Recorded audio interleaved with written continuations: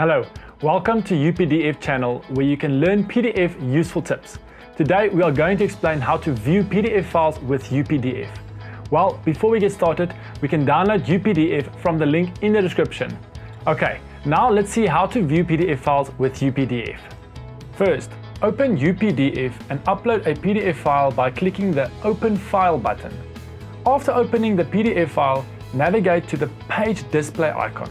We can see here are 4 options to view PDF pages, including Single Page View, Enable Scrolling, 2-Page View, and 2-Page Scrolling. You can select any of them to view. To go to a specific page in a PDF, you can use the navigation toolbar at the bottom. This floating bar allows you to zoom in or zoom out of the page, skip to the first page or last page directly, go to the next or previous page and navigate to a specific page number. That's how to view PDF files with UPDF. If you found this video helpful, please give this video a thumbs up and subscribe to our channel for more tutorials. Thank you for watching. See you next time.